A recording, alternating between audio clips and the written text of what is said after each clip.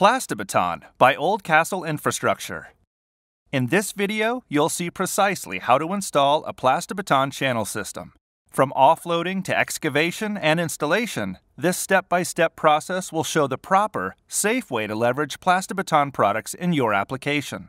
To ensure that your product installation runs smoothly, make sure that your job site is properly equipped. Please contact the on-site safety coordinator for proper guidance. After your site has been prepared and all equipment is in place, it's time to begin your Plastibeton installation. Please follow all safety guidelines included in your installation manual to guarantee your site sees a safe, seamless installation process. Product offloading. When the truck arrives at the job site, you're ready to get started. Plastibeton trench will arrive on flatbed trucks in bundles with wooden dunnage. All trench and cover packages weigh less than 5,000 pounds and are able to be lifted with a standard forklift. To offload, be aware of all PPE requirements at the job site, and then carefully position your forklift under a single bundle and evenly lift them one at a time. Take careful notice of how the product is bundled to ensure the forks are not split between two separate bundles, which could result in trenches falling from the truck. Covers and accessories are delivered on skids, with smaller items and hardware packaged with the leveling blocks. Be sure to store all product on flat, solid ground. Stack no higher than how it arrived on the truck. Site excavation. Now it's time to begin excavating the trench using your backhoe. Customers are responsible for the site's excavation as well as the disposal of all excavated material. The size of excavation depends on what size Plastibeton trench will be installed, allowing for proper backfilling material and room for powered compacting equipment. Once the correct size trench has been excavated, prepare the bed by installing a layer of firmly compacted stone. Take note that when placed in a later step, the top of the Plastibeton wall will rest 2 inches below final finished grade. Base preparation and leveling are the most important aspects of the long-term performance of the Plastibeton cable trench. Your job site's specific base preparation should always be determined by an engineer, based on soil conditions and traffic loads at the installation location. Remove enough stone to place leveling blocks at 3 meters on center. Leveling blocks should be installed at every joint. In situations with cut trench, this will be less than 3 meters. Refer to the layout drawings for exact spacing at these locations. Leveling blocks will assist with installation speed, ensure adjacent trench are aligned with one another, and also help minimize any future settling. Finally, confirm that the leveling blocks and compacted stone between blocks are completely level. Each trench section will need to be fully supported by the compacted bed and should not be simply supported by 2 blocks. A laser level or cord line should be used to prepare the trench line grade.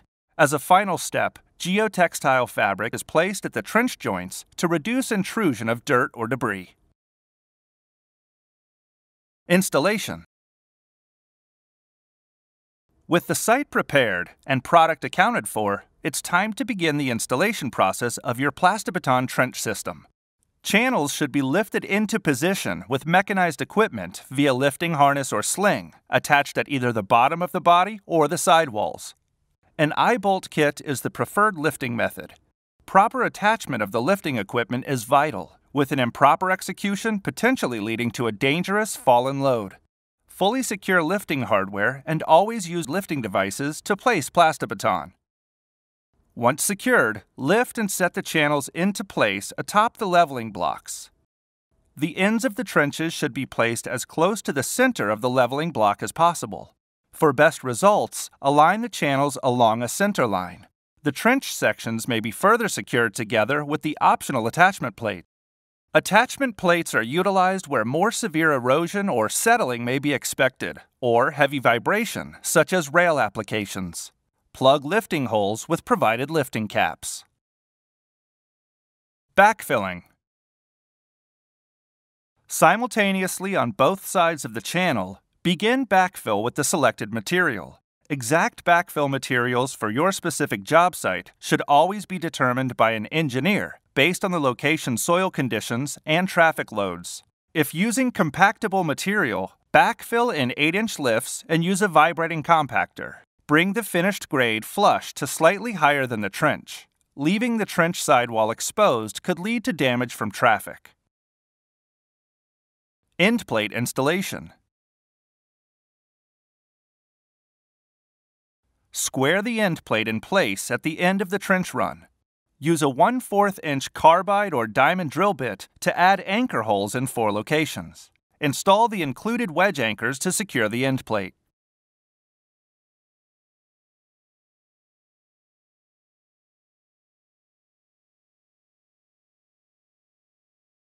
Supports.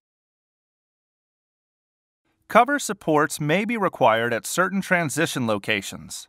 Refer to project drawings or Oldcastle Engineering for exact requirements. Place the support in the correct location, then use a 3/8 inch carbide or diamond drill bit to drill anchor holes, typically 4 per support. Install supplied wedge anchors to secure the supports. Covers. Protection rods are included on most projects to protect cables in the event of a dropped cover. They do not provide structural support for the trench, so they are optional. If included, install the composite protection rods across the small grooves in the trench, 2 per cover. Using the cover lifting hooks provided, position HDPC covers over the channel directly so that they're not overlapping trench seams, and then plug the lifting holes. Covers should be placed with a small 1/8 inch gap between each one, so that covers do not jam and so that single covers will never overlap 2 trench bodies. Pay close attention to project drawings for the location of any mitered covers. Placing them in the wrong location will often lead to overlapping covers somewhere else on the trench run. Covers that overlap trench bodies often lead to future performance issues. Plug lifting holes with provided lifting caps. Additional trench protection. In temporary cases of repetitive traffic or special vehicle loads, matting may be placed over the trench for additional protection. Typically, this occurs during the construction phase of a project, where non-typical or constant traffic crosses the trench. Use steel plating as necessary to provide temporary protection for the trench surface. Modifications and repairs. Plastibeton is simple to cut or modify to meet site requirements. Refer to the written instruction manual for cutting design requirements and limitations. Conduit entries are also easy to add to the trench sidewall area. Cosmetic chips or cracks can be repaired with an Oldcastle recommended epoxy patch kit. Key takeaways. A proper installation ensures a long-lasting, high-performing cable trench system. Installers should read the written manual prior to performing work and notify their service representative should any questions arise before, during, or after installation. Remember the following 3 items at the conclusion of the trench installation. Never overlap covers on 2 trenches. Use the installation guide for mitered trench and use all necessary steel supports. Refer to lid markings for load ratings and do not exceed maximum vehicle traffic. For more information about Plastibeton products, visit oldcastleinfrastructure.com/Plastibeton. If you have questions about installation or specific job site applications, contact a customer service representative at 888-868-5214.